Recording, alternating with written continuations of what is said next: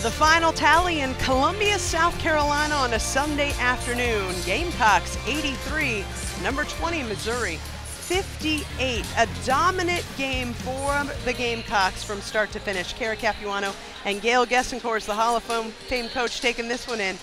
It was just one of those games. It was like South Carolina came in. They love to play in front of their sellout crowds here at home, but they had an energy and an effort from the very beginning that looked relentless. They really did. It was a dominating effort, and their focus, their energy, their commitment to getting the ball in the paint was very obvious, and it really proved too much for Missouri to handle. A'ja Wilson responded from a down night for her at Vanderbilt on Thursday with just another double-double, her 8th of the year.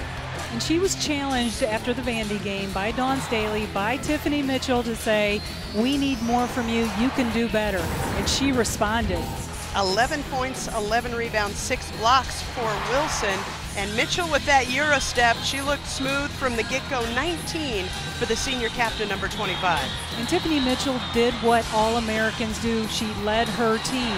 It's SEC play right now, so they have risen to another level. They know they're on a mission to win another SEC championship.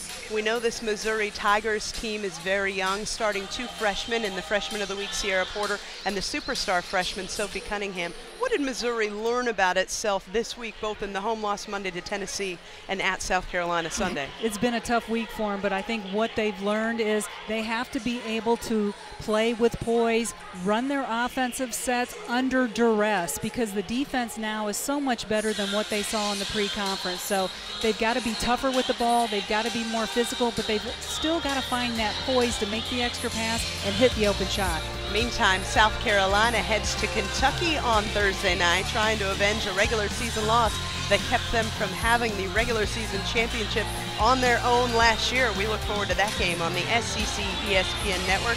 Gamecocks still undefeated, 15-0.